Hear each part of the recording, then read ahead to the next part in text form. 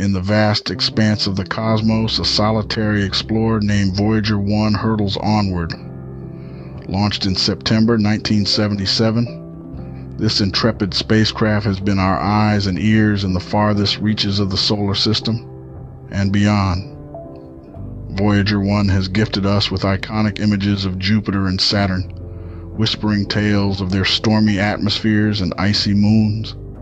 But its most profound legacy, the pale blue dot image, a humbling perspective of Earth from 6 billion kilometers away, a reminder of our tiny yet significant place in the universe.